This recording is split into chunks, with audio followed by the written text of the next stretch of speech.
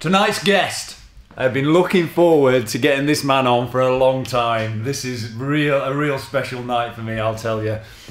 He's from the north of the border where whiskey's made. It's his favourite drink as well, I might add, surprisingly. He is a true Scotchman in every sense of the word. He's played for Glasgow Celtic. Yes, Glasgow Celtic. He's done stand-up comedy. Yes, stand-up comedy. He really fancies himself as a Billy Montgomery. That's a clue in itself. He's met the Queen. He's been to Thailand on his own for 6 weeks, and we'll ask him about that later. You might think this sounds like a real Jack the Lad, but no, I want to welcome tonight County Club Chaplain. Some might say Club Charlie Chaplin, but I don't. Here we are, Billy Montgomery. Yes, Billy, come on, Dave, give us a clap, yeah. What did you think of the Glasgow Celtic?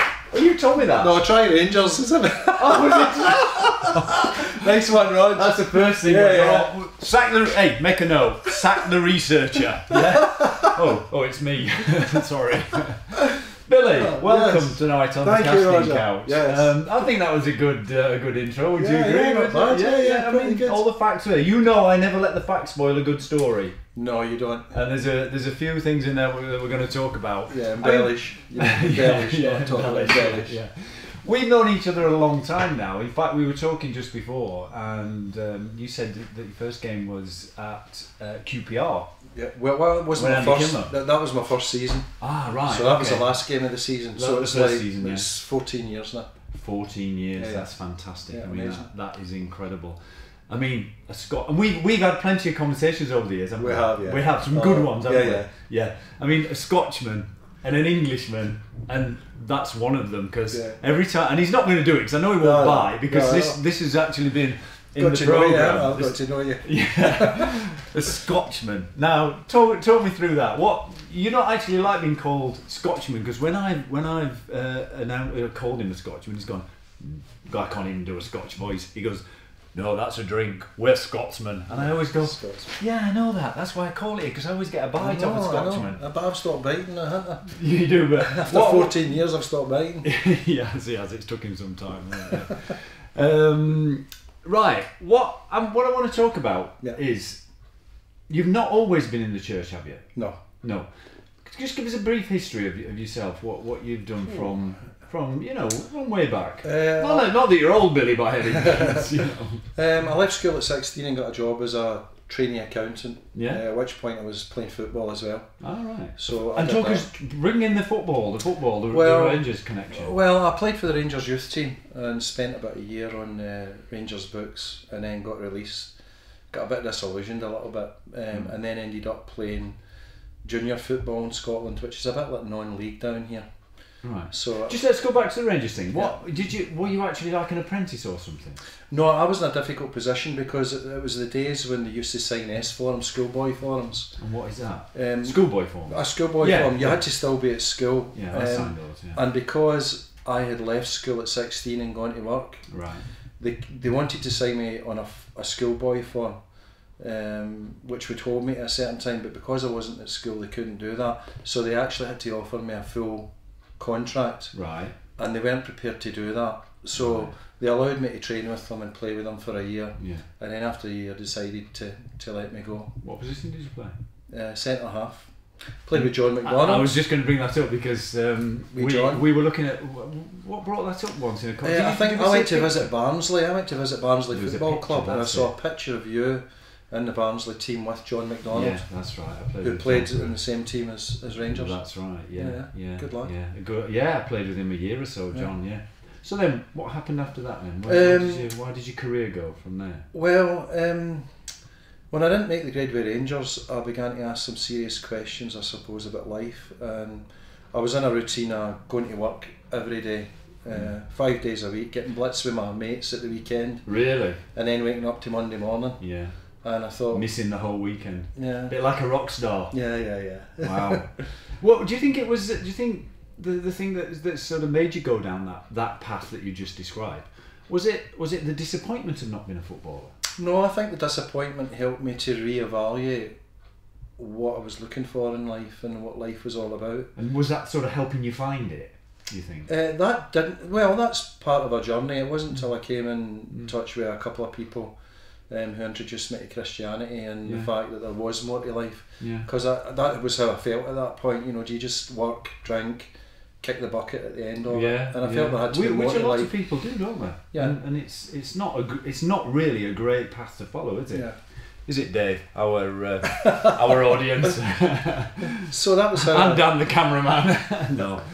So that's how I got into it. Right. Yeah. So how did you start all that then? What were your first steps to undertaking this career?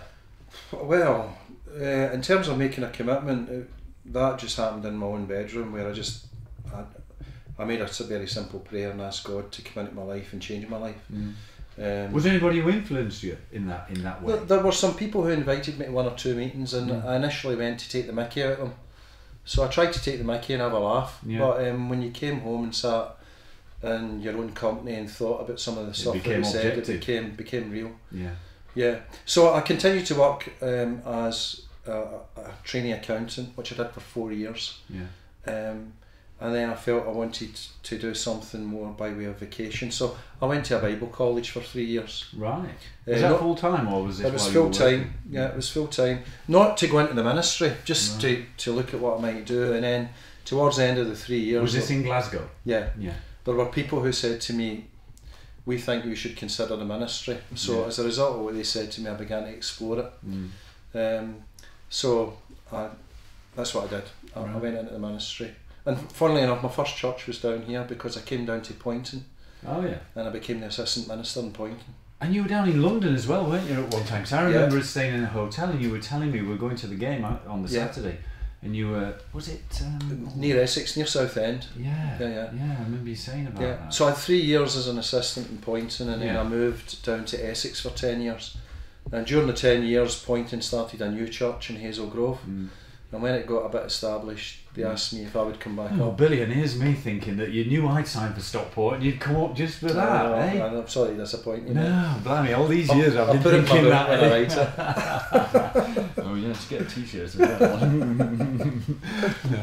No. So then you've got, just tell us about the church and give it a plug. Let's because it's slightly different, isn't it? Yeah. And I should come myself. I've not been, but I've heard good words about it. It's not what people would think is a kind of traditional idea of church. So it's not a traditional building, which I do like, by the way. When I do go to all these, I know I am. Yeah. It's more like a warehouse, and we've got like an auditorium in it. We've got about a 5 or 6 piece band. Everything goes through a computer, multimedia, video. Get between 300 and 400 people every week. Yeah. So well, that doesn't surprise me because you're a very forward-looking man. Yeah. And I'm just gonna add. So you do in your format. Do you still have a bit of a format where like the traditional ones where you do a sermon? Yeah, I would speak for about 25 minutes. Have I ever featured in this? You have. I think I thought I could. Yeah. Do you remember what it was or not? I do. Oh dear. I remember talking about people who lie, basically. Well, just let me tell you before you say that, we can edit this to make it look really good. No, go on, carry on. I talked about Rodger Wylde being the biggest wind-up merchant. Right. And we had a bit of a laugh about that. Right, yeah. So we do that, but we also run the furniture station at our place, so we recycle furniture. Seen them. Into Adswood and Brennington and other parts of the borough. Right. We do that. Have you got any casting couch we might be able to buy? Because these are a bit worn out at the moment. No, but I've got, well, I don't know, we could maybe sort you out. Yeah. So yes, let's get along there. We all ought to go there and spread to like 4,000 people. We'll get all the county fans. We've got a food bank and everything. We've had Vernon the Bear came to one of my kids' services. Who was Vernon the Bear at that time? Mr. Bellis. Not Steve, his brother. Martin. Martin, that's it. Can you remember? Did you go to China that time with us? No, I didn't get invited. Oh, he was brilliant. I was here at that time, but I didn't get invited. The Chinese loved him. That's about the only trip you didn't get invited. I know. Gutted. That was a great trip. That was a great trip. But we've had some good ones. Yeah, we have, haven't we? We've had some good laughs and things. Yeah. So you've seen a few managers, haven't you? You said Andy Kilner was your first. Yeah. So we'll go through them. We've had Andy Kilner. Then we had Carlton. And then we had Chris. You missed Gary Megson, didn't you? Then I just came after Gary Megson. Yeah. Is there any stories about any of the managers that you remember or think were funny or strange or whatever? I think I think they all had their own personalities, don't they? They did, and part of me was being naive, so sometimes I would get caught out, but I'd only get caught out by you lot once. So Jim Gannon, when we were on the team bus, whenever we were near a ground, the ground would be sitting there with the floodlights now, and the first time it happened to me, he would say, the ground's got to be around here somewhere, and I stupidly went, yeah, it's right there, Gaffer, it's right there.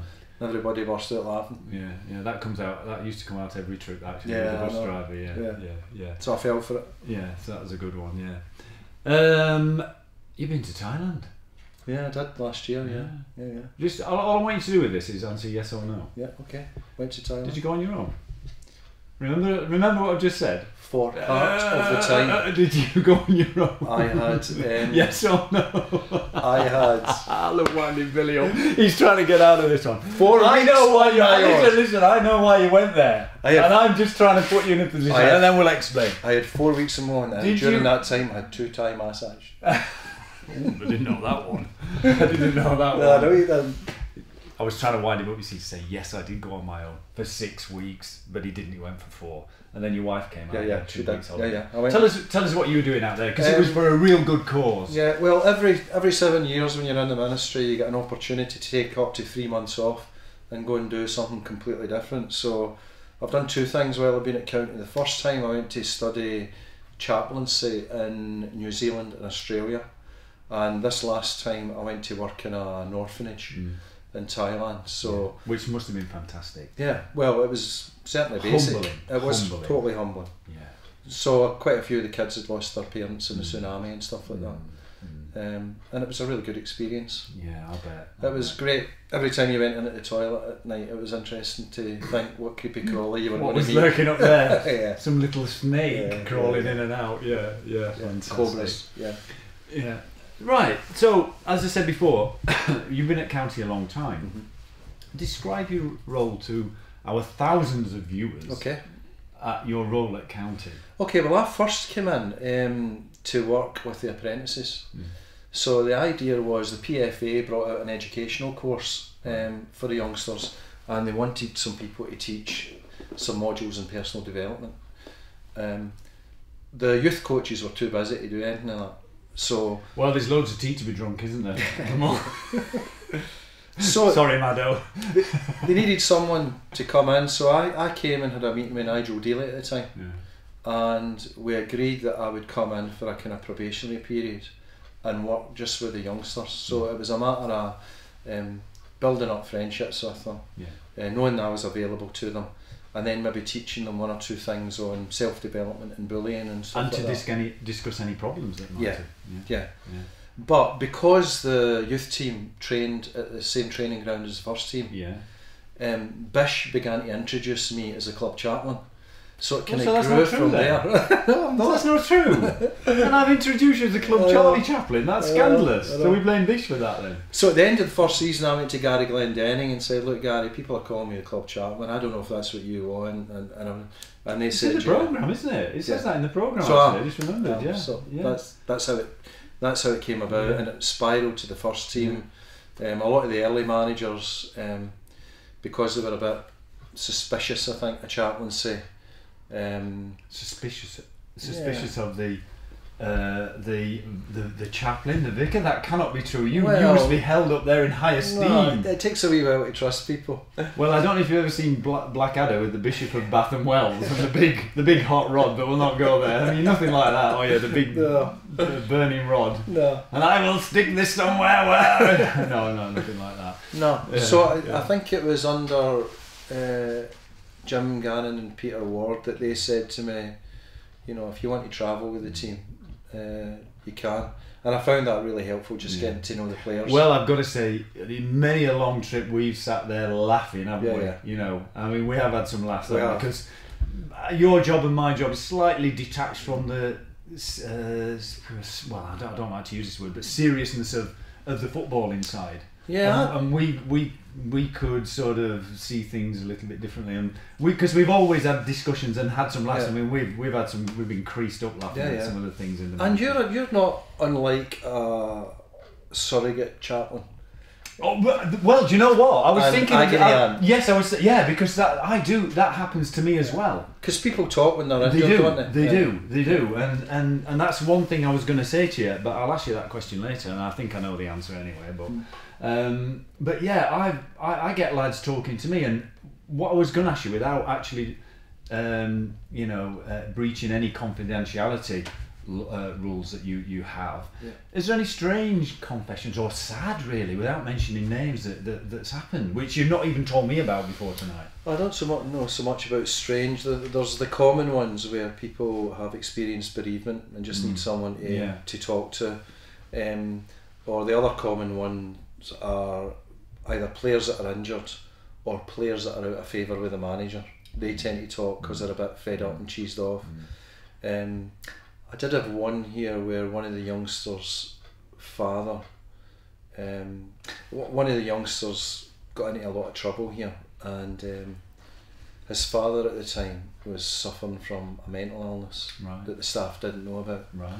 So the youngster and I sat down and we agreed that it would be helpful for the staff to know what was going on, because that could help them understand his reaction in the pitch, because he'd clobbered someone on the pitch. Right. And it was out of character. Yeah. And I think he was just frustrated and angry with what was going on. Yeah. So we told the staff what was going on. Yeah. So that's the kind of stuff that comes my way. Which sometimes players in those sort of situations can't actually come to us, because they really don't see us as part of that, because we're sort of a we apply rules and things, and they probably don't see beyond that, really. Yeah.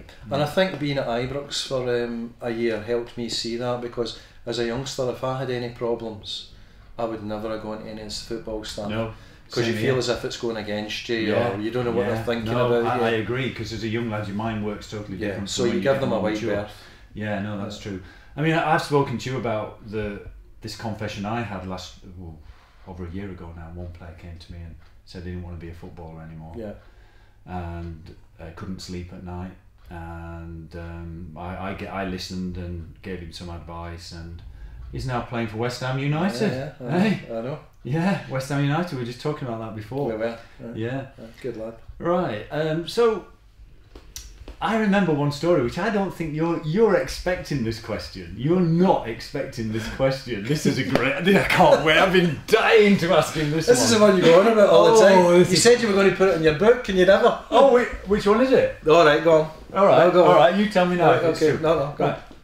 Cast your mind back a few years. What's your son's name, by the way? Craig. Cast your mind back a few years when you and your wife were in bed. Oh! He doesn't know it's not that one.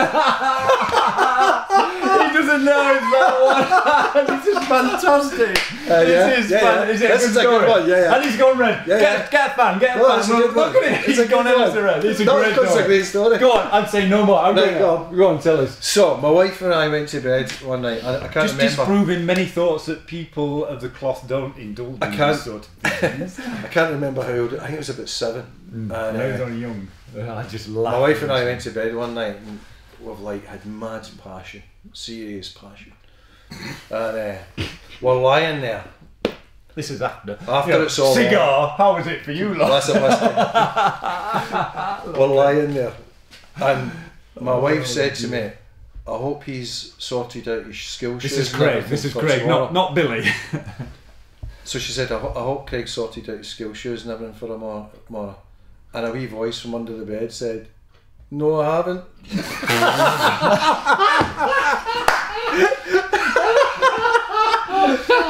That is. And my wife started laughing. Oh, we were just having a bit of fun. Does he remember it? Yeah. Actually, he's been to me. He's been to me for psychological. No, it's on pills. Oh, brilliant! That is fantastic. Taking tablets. Yeah, that is great. And another question, which I think this is the one that this is the one that he thought I was good at. He wasn't expecting that last one. Right, just after Christmas, around about this time actually, wasn't it? Yeah. And I went, I don't know what it was. And I went, Billy was knocking around. I went, Billy, when's Easter this year? you know, reasonable question you might think to ask a man of the cloth. Yeah, when's Easter? When's Christmas? We all know. Yeah, but I didn't know when Easter was, and he went, no idea. I don't have any idea. Didn't have any idea. No. And I thought, well, I said, Billy, I can't believe it. You're a man of the cloth. You should know when Easter is. You know, I mean, you would expect that, wouldn't you? So I found out the formula for working out when Easter was, wasn't it? And I'm going to tell you this, and I've not looked it up. Do you know what it is? Because I did write it down. I don't know what it is. Do you? Have you learnt it? It's the first Sunday after the full moon that falls on or after the spring equinox. Actually, that's not strictly true. He's just grasping at straws here. It's the Sunday following the first full moon after the vernal equinox, when night and day are of equal lengths. Now, everybody knows that. You'd have thought the vernal equinox is the spring equinox. Well, yeah. It's the spring equinox in the northern hemisphere. Right. It's the autumn equinox in the southern hemisphere. Or autumn. It's not the spring equinox. Yeah, it can't be. It is. Oh, sorry. It is, yes. And it's autumn in the south. It is the spring, you're right. You know what I mean? So I did write it down for him, and now Billy's learned. Yeah. Because I said, you'll never get on Radio 4 doing the Sunday morning worship at your church if you don't learn this one. I should preach on it. We ought to have a campaign as well to try and get him onto that, onto the morning worship, Sunday morning worship. Right. So, favourite memory. I always remember making you laugh after one game when you and I were carrying a skip out of the ground. Yeah. Do you remember? Hartlepool. Nearly. No. Close. Darlington. Was Darlington. Yeah. We were carrying a skip. It was big heavy skip, by the way, after a game. It was the end of the season. We just missed out on the playoffs. Just missed out because Ricky Lambert had scored for Bristol Rovers in the last minute. Absolutely. And we missed out in promotion. And when we took the skip out, all the fans were round the bus and they all started singing your name. My name. We put the skip down and you stood up on the skip with your hands up the air. And it was great. I know. It was great. It was great. A little magic time we had. Yeah. So, last question? One word. I just want one word answer. Now, do you think I am vicar material?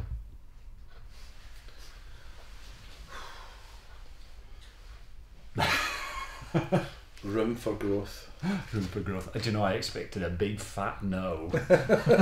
Billy Montgomery. It's been an absolute pleasure and a delight. George. Yeah, thanks very much. Cheers, matey. Thank you, Billy Montgomery. Yes. Cheers.